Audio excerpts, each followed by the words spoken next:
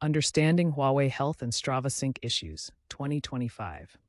Why isn't your Huawei Health data showing up on Strava? As of September 2025, the most common causes are outdated apps, incorrect permissions, or network instability.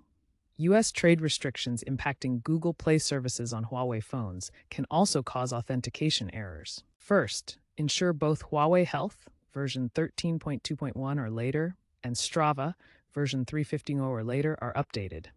Confirm that Huawei Health has data sync and Strava integration enabled within its settings, and that Strava allows third-party access. Check your internet connection too.